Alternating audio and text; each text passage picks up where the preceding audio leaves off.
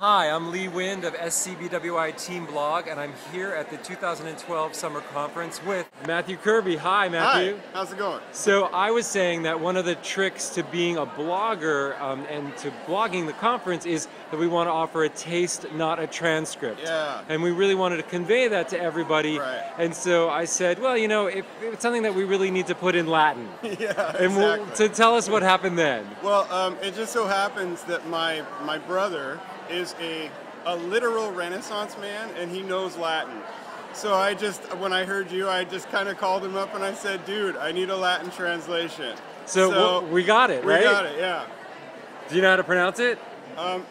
Delibatio? Delibatio non descriptio, I think is how you would say it, but Okay. I don't speak Latin. Delibatio non descriptio. Yeah, there you go. All right, so we'll get that on some t-shirts. No, just kidding on that one.